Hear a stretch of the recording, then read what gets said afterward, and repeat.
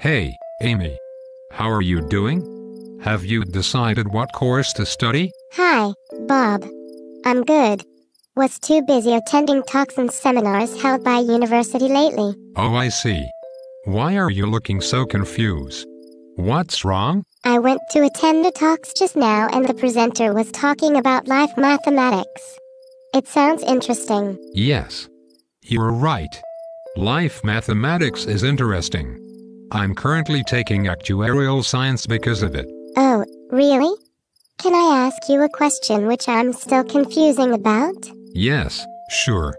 I would be glad to help. Dead on. Can you please explain the meaning of term annuity in arrears? Before explaining this term, do you know what does annuity mean? Yes, I know. Annuity is a series of regular payment, right? That is what he told us during the talk. Yes. You're right. Okay then, do you know what does arrears mean? It means payments at the end of each period. For example, if you are asked to pay monthly, you will pay it at the end of every month. Is this explanation correct? Yes, it is correct. See, you understand them quite well.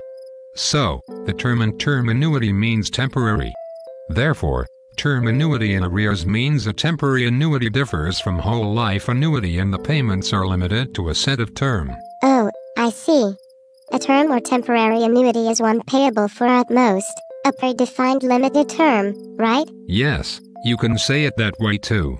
For example, an annuity could be paid to a person now age 50 until they die or until 10 years have passed, whichever happens first.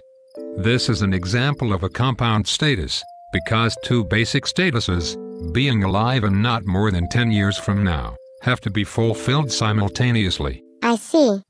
Then how can we express this word into a notation? The notation allows such compound statuses to be expressed simply by putting both in the subscript. Assuming payment yearly in arrears. Is it written as small letter with a subscript 50, 10 with a small corner? Yes, it is. So, do you understand it now? Yes, I do. Thank you so much. You are welcome. You can ask me anytime. I'm willing to help. Okay. Since you are willing to help, do you mind spending time with me in a nearby cafe? I still have a lot of questions to ask, like assurance, current date, future, lifetime, premium, and etc. Hey, hold your horses, Amy. You are overexcited. Let's find a place first. Yes, we should. Let's go now.